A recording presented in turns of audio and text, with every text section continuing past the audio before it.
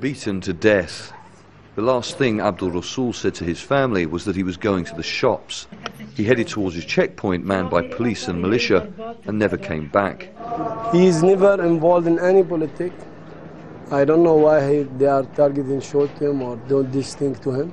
He is never do any politics. He is faithful guy, peaceful guy.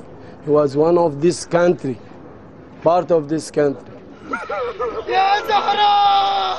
Many here say this new level of violence is being organized and coordinated by a foreign power.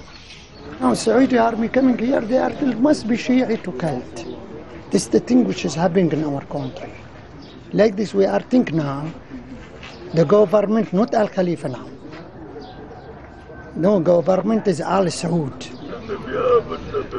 Fear in this community is growing. We are in chaos. We can't document even the exact number of detainees. A lot of lost people has been reported. Now it is around 60s and the number is increasing. But one day after another, we are finding out that some of these lost people are not detainees. They are killed people. For the first time, family members see the body. They shout the country's ruler will never win.